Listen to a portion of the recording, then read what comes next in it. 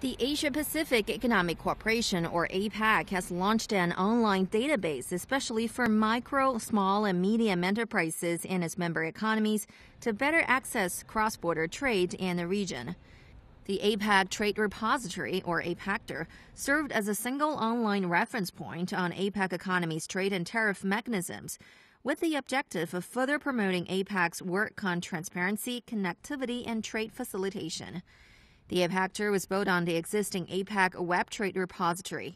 Information including most favored nation tariff rates, preferential tariff rates, rules of origin on existing free trade agreements, best practices in trade facilitation, domestic trade and customs laws and regulations, and procedures and documentary requirements for imports and exports will be available in the newly launched database.